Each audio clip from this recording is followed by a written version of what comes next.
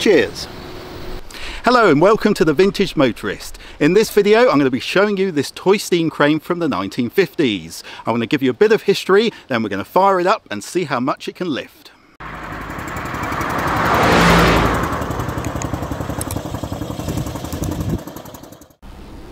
Working toy steam cranes is something that you don't see many of. You see battery operated cranes, but having a proper working steam one is a bit of a rarity. And owning several traction engines and railway locomotives, I was quite keen to get hold of a crane. So I had a look round, and on the very well known auction site I managed to find this crane, which as you can see hadn't been used for a very long time. These pictures give you an idea, but it was basically complete and solid, but it needed a clean up. It needed a few repairs, such as some silver soldering on the boiler. But anyway, took it all to bits, put it all back together again, and managed to get the crane to work. And there's a lovely picture of it next to the Basingstoke Canal. Now, this is the Model Engineer magazine from October 1953, and inside this magazine are the plans for this crane. Now, I call this a toy crane because it was designed for children. This article was produced with the idea that you would make this crane yourself at home and you would give it to your kiddies for Christmas, and that's exactly how it is worded. This is for kiddies to get their hands dirty and to have fun. You can customize your crane, but all these cranes were hand built, such as this one. Now, I would be one happy child if I got this under the Christmas tree. So I'll just take you through a few parts of the crane. So we've got the regulator for making it go faster and slower. Then we got the reversing handle to make it go backwards and forwards. So we've got a double acting oscillating cylinder. Then on the top here we've got the lubricator for lubricating the cylinder. Then on the top here of our very nice copper boiler we have our safety valve, which is set to blow off at 30 psi. Then we have our blow down water level check valve. And at the bottom we have our methylated spirit burner. As you can see, it's got 3 wicks, and I use a ceramic wick material which lasts a lot longer than the cotton type. Then as we go round to the front we have the main winch for winching our loads up and down, and then up the jib we go to the top where you can see our hook. And then round the other side you've got the main flywheel and also the gears that drive the winch. Right, so first thing, to get this crane going we need to fill the boiler with water. So we'll put our little funnel there, we'll fill it up, and you know when you get to the right level because the drain valve is open, and you'll see there we are, it's overflowing under the table there. So we know we've got the right amount of water. So we'll put the safety valve back on, make sure that's tight. We shall fill the lubricator up now with oil. So the best thing to use is a special steam grade oil, which is slightly thicker than normal engine oil. So we'll just screw the top back on there. Then very importantly, go round, lubricate all the moving parts of the mechanism. For this I use the same engine oil that I use in Primrose. So just go around with the oil can. Very important job to make sure everything's nice and loose and free rolling.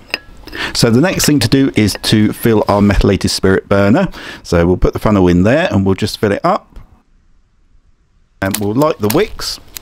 You can't really see it in this image, but they are alight, I can assure you. If you look down through it's got a single flue, this boiler, and you can see the flames down below. So we know we've got heat, and now it's a case of waiting for pressure to build. It's always an exciting moment. Once we have steam, you can see it coming out of the valve here, so we'll just close that off and let it build up some pressure.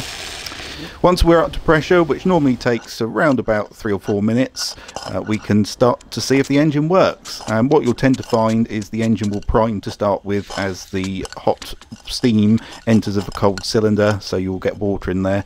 But once it's all heated up, warmed up nicely, it will run absolutely fine. So as you can see already, we now have power. We'll just go up and down a few times. There's something about this, what you can't get on the camera is the lovely aroma, the smell that this gives off, the hot oil, and of course it does make a lovely sound as well.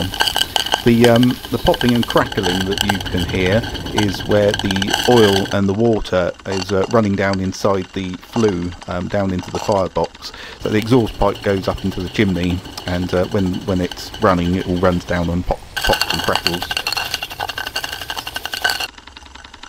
So we've got our timber here for the timber yard, and it's managing that quite all right. With the design of this crane, you're supposed to be able to swivel it round on like a turntable. That's something that wasn't with the crane when I got it, so that's something I might have to build. Just showing you here how much the crane can lift. This is a 1.25 kilogram weight. Again, the crane here has no problem hauling this at all. With the gearing, it's impressive what a crane like this will actually lift, even though it's only a toy. And here we have an Austin 7 brake drum, so let's see if we can winch this one up. And again, absolutely no problem at all.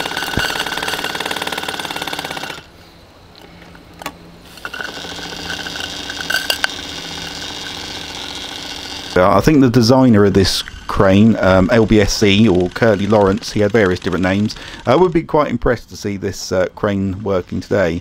And whoever built this crane at home made an amazing job of it.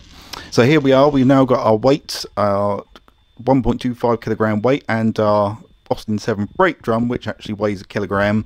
So altogether 2.25 kilograms, and the crane has no problem at all. I'm sure it would actually lift more, but I don't want to put too much strain on it. But I think you'll agree, it's quite impressive for what is a toy crane.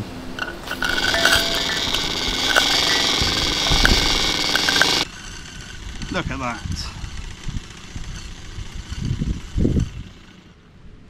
So I hope you've enjoyed watching today's video. If you have, please do like and subscribe, click the bell for notifications, and on behalf of Primrose and myself, we'd like to thank you for watching and hope that you'll join us next time.